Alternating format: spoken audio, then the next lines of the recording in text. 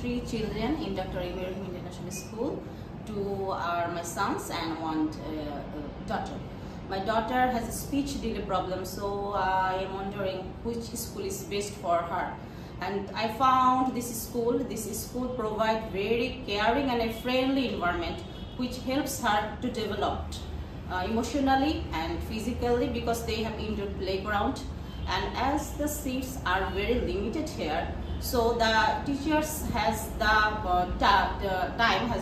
to find out their strength and their weakness. Thus, the teacher can develop their weakness and also nourish their strengths here. Not only the teachers, the staffs, the administrations, the caregiver are also very friendly and caring. And I think this school is an individualistic school where every student's potentiality has been discovered, nurtured and developed. That's all.